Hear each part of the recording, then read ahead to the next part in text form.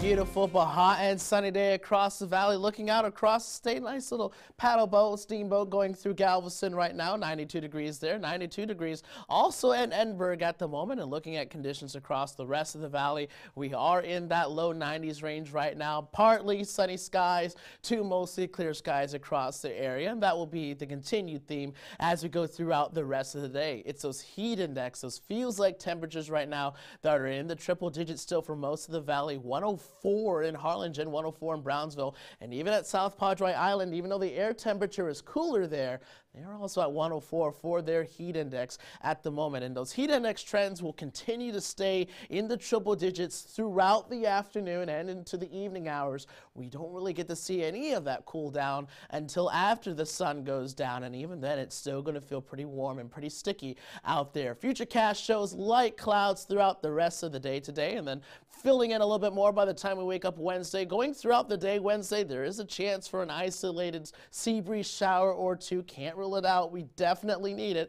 but that is in the cards as far as what we could expect, and happening again on Thursday as well. Definitely could use the rain. We're not really getting any help from the tropics though as far as that rain goes. Nice little cluster of dust that'll be making its way towards the valley by the weekend. That will hinder any chances of rain.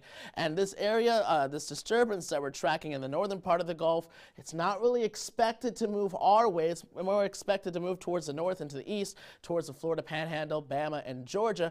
We're not really seeing any of the help there. Out at South Padre Island today, they'll be topping off at 90 degrees. Again, those heat indexes still in the triple digits for them. Moderate rip current risk if you're planning to head out there later on this afternoon. They'll have the low tide at about 8:31. Moderate chop out at the bay if you're planning to do any boating today. Surf still expected to be at around 3 feet. South winds at 18 miles an hour. We'll eventually top off for the temperature today at 101. Those heat indices again around 105 to 110 throughout the day today. Make sure everyone stays cool out there. And then just looking at the night tonight, will still stay in the mid to upper 70s across the valley. Partly cloudy skies.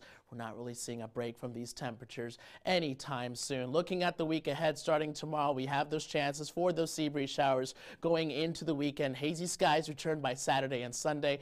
We're not expecting us to leave those high 90s anytime soon. We'll start to get breezier though by the time we go look into the start of next week, but no relief in sight from the heat and no real rain chances that we need right now.